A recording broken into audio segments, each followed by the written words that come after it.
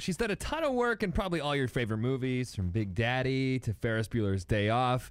But you might know her from playing Buffy in the Buffy the Vampire Slayer movie. On the line right now, Kristy Swanson. Hi. I'm so surprised you're calling from California right now because you married a Canadian, and for some reason you guys chose California where it's nice and warm and sunny over Canada. Yeah, I got the Canadian to move here. That's not probably a hard thing to do. Yeah. He's a motorcyclist, so he likes that he can ride his bike all year round, that's for sure. Now, this is something you're into. You're a big motorcyclist. Maybe people don't know about you, but you ride. How many bikes do you have? Well, I'm actually in between bikes at the moment. Ooh. We have a Harley Switchback, which is what Lloyd is riding right now, and it's all decked out for him. You know, he's got his Olympic rings on the seats, and he's got his ape hangers, and he's got it all. You know, it's all murdered out. It's really cool looking. And right now, I'm in between bikes. I had a Sporty, like a Nightstart Harley, and then I had a Victory, and now I'm thinking of getting a Ural, which is a sidecar bike. So your husband, the Olympian Lloyd, he's got the Olympic rings on his bike. Now, what are you going to do to your bike to make it like the Kristy Swanson bike? Oh, my gosh. I don't know. I have no idea. I just would want it to be really cool. I guess we could put a stake on it or something. That'd be cool. Yeah. No. Yeah, see, if I did it, I'd probably do like the tassels on the handlebars, maybe like the 9 of diamonds in the wheel, so it makes the cool sound when you ride. That'd be cool. So cool that you're going to be the Calgary Comic Entertainment Expo, April 17th to 19th. Now, is it ever like kind of weird to you that I guess initially people come to see you from what you did in your work in Buffy, and at the time the movie wasn't exactly a huge success in theaters, but then after it was released, it kind of just grew and grew and grew into this thing that now you have fans lining up to see you. Mm-hmm. Yeah. It's great. I mean, it's definitely cool, and it's a blessing, and I love it. And I've noticed over the years there's quite a mixture of fans, because there's the ones of my generation that, saw the movie originally in the movie at theater, let's say. And so, they're kind of like your diehard Buffy movie fans. And then there's the generation of the TV series, which they really love their TV series, and they don't want anything to do with the movie. Mm-hmm. And then there's the other group that's kind of mixed on both. They like both.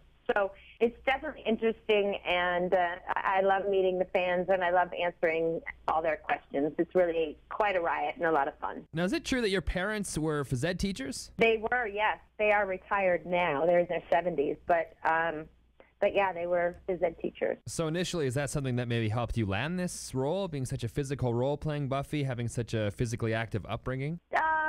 Yeah. I definitely was.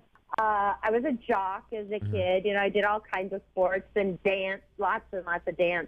So when it came to me having to train for the movie, all I did was 10 hours of training. I worked 2 hours a day with a martial artist just to get some of the moves down that they wanted to use in the film, and then after that, it was just choreography, basically. I didn't have to become a martial artist in order to play or do that role. It was, movies are an illusion. It's all about making it look like you know what you're doing. You don't really know how to do it if you don't know how to do it. Do you know what I mean? Oh, yeah, totally. No tricks. Now, my other question, if your parents were phys ed teachers, did they wear the whistles at home too? Did they discipline you at home with the whistles and the big ring of keys on the lanyard? Do they do that at home too? No, not at all. That is so freaking hilarious. So I love that visual. Just blow every time you come in late. They're blowing the whistle at you. That's enough. We told you 10 o'clock. Do some push-ups. Or the bullhorn in my face. Get up. I don't know. It's crazy because my fiance is actually a teacher, and she said pretty much if you're a teacher, the one scene that always comes up when you start a class, it's always that Ferris Bueller Day Off scene, and you were actually a part of that. You were the one who kind of tried to give the teacher the old excuse to where Ferris was. That's right. Ferris Bueller, one of my favorite movies ever. I think everybody's favorite movie. I mean, I haven't met anybody that doesn't like Ferris Bueller, But even my 8-year-old son loves Ferris Bueller. You know, it still plays to even this young generation. It just works, you know? Yeah, it's that one scene that, like, it's, yeah, like she said, every time she starts a class, she always, you know, you got to show that scene in the kids. It's like, it's hilarious. It's the like most iconic scene from that time, and it's so cool that you're a part of that. Yes, and here we go. My best friend's sister's boyfriend's brother's girlfriend, her husband's guy who knows this kid, is going out with a girl who saw Ferris pass out at 31 Flavors last night. I think it's pretty serious. I think that's right. I don't know. I forget. But it's close enough. Wow, that is amazing. That is very cool. Something like that. Now, you are a mom. Now, you have one kid, right? Or do you have 2 kids? Just one that I know of. Wasn't sure, because I saw there were some photos and stuff, but I wasn't sure if it was like other people's kids or how many kids you have. And I was like, so you have one kid. Yeah, I have a son named Magnus. Very cool. And he's 8 years old. Wow. So is this something that, you know, that mom's doing, you know, being an actor? Is that something that you would hope that your son gets into someday? Or what are your thoughts on, you know, maybe him getting into your line of work? You know, I'm just leaving it up to him. He certainly is exposed to it to a certain degree. He's not exposed to the whole being a kid and going out in auditions and doing that sort of thing. I don't even think he has that desire. But he does come around the set when I'm working and hangs out and watches what I do. And he's starting to get to that age where he's been on set, then he goes and watches the movie. And he's getting curious. He's played a couple parts in a few movies over the last year just to get his feet wet a little bit and see if he likes it. If it's something he wants to pursue, I will support him. And if he's really good at it, then I'll support him even more. And if he really sucks at it, then I'll probably divert him to something else. I don't know. Yeah, just blow the whistle. Yeah, I'll blow the whistle on him. But right now it's all about hockey. He's just a hockey freak. So I support I'm a hockey mom. And I love it. It's awesome.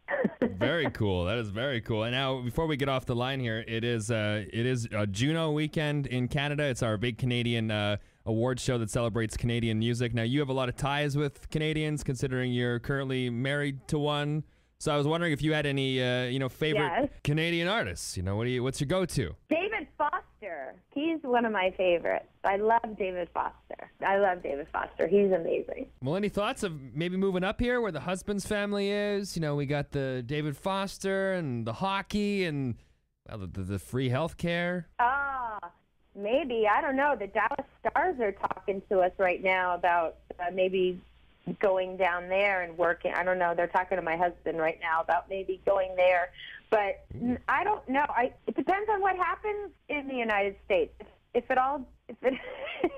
Who knows what's going to happen in the near future? We may end up in Canada. Who knows? Like I said, you love hockey. This is like the land of hockey. I love it. And you know what? I'm there.